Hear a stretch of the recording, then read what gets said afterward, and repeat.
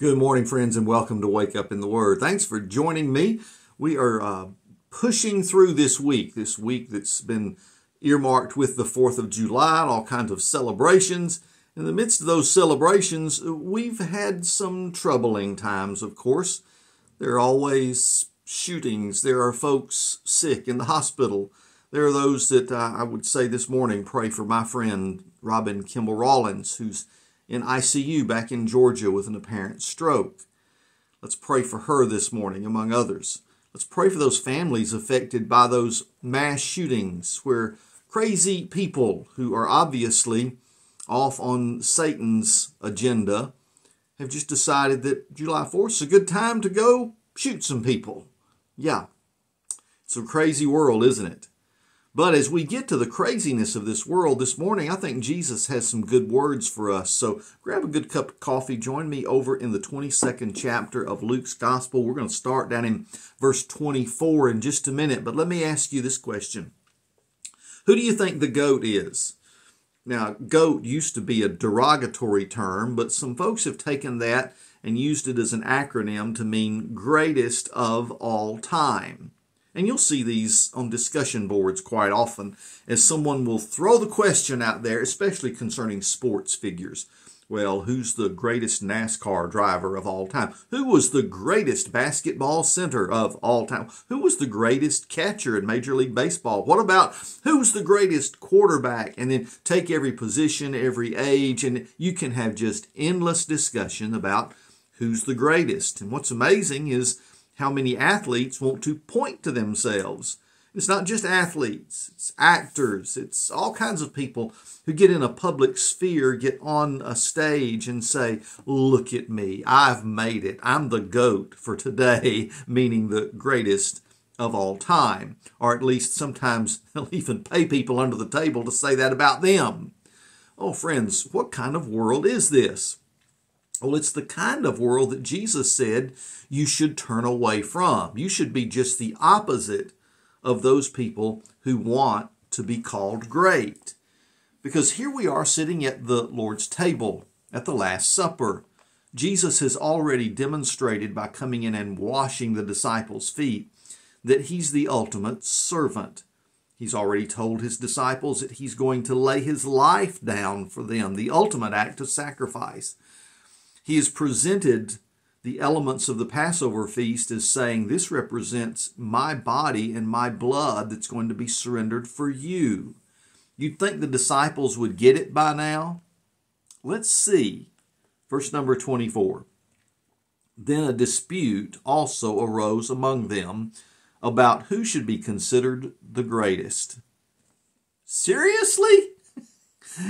Guys, you're going to look around at these ragtag fishermen, tax collectors, zealots, all kinds of backgrounds, and you're going to try to have a discussion about who's the GOAT among you? Come on. But that's exactly what's happening. They don't have it settled yet, do they?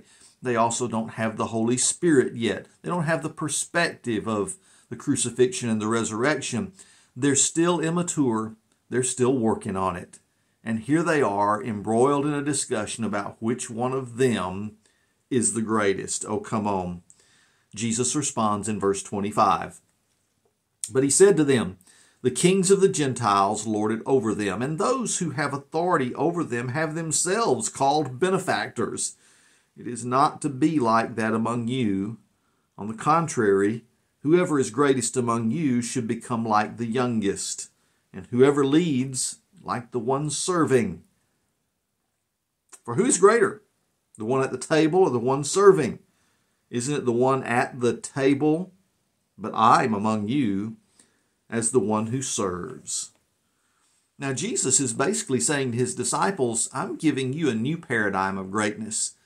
It's not the person who toots their own horn, who points to themselves, who demands the spotlight. That's not the greatest in the kingdom of God. It's the person who gets on their knees in the prayer closet and intercedes for others. It's the person who goes out and knocks on that door with a bag of groceries to the person that's hungry. It's the one who shows up to do something that you can't do for yourself, to take you to the doctor when you don't have a ride and you're unable to drive, These are the great people in the kingdom of God, and they're never mentioned by those in great places today. They're never the ones put at center stage. Instead, it's some of those who have some kind of fake accomplishments, like being able to memorize lines in a movie.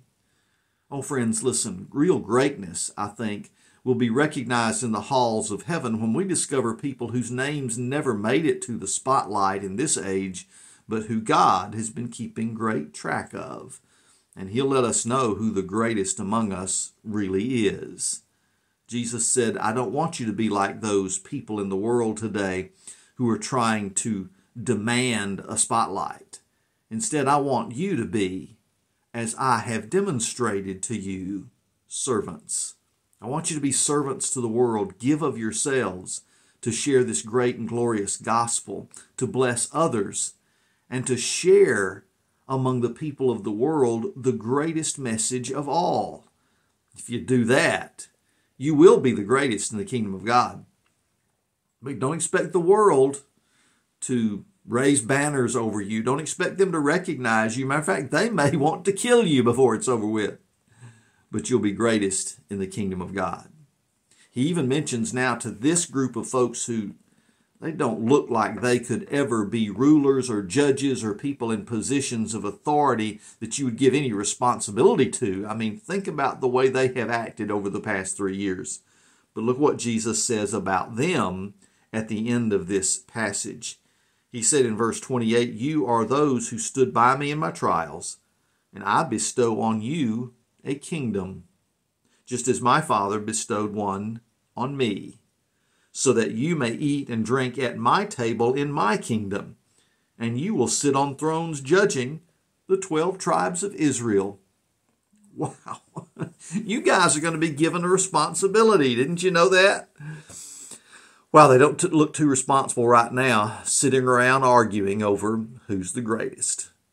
But you know, they'll get it one day, won't they? I hope you have had that revelation that real greatness in the kingdom of God is about serving and giving and blessing others, being a conduit for the blessings of God into the lives of other people. That's what Jesus is trying to say to His disciples. And He says it at such a poignant time right after the observance of what we today call the Lord's Supper, where Jesus said, this is my body, this is my blood, and it's all being given just for you. So go out and be that servant this week that God wants you to be. Look for someone to share with. You know, there are times when it just drops into our lap. It may be that time like I experienced not too long ago when a little lady had a almost flat tire in the Ingalls parking lot, and I always keep a tire inflator in my trunk and was able to just pump up a tire for her. She was in her 80s and she couldn't do that herself. Yeah, she had a son, but he worked in a distant city. He couldn't come over and do that. It was my pleasure to just take some time out of my busy day. Not to say, oh no, I've got a tight schedule, I've got somewhere to be. But just the ability to be able to pump up her tire in the parking lot. Not only blessed her, but you know what? After doing something like that, as you're putting the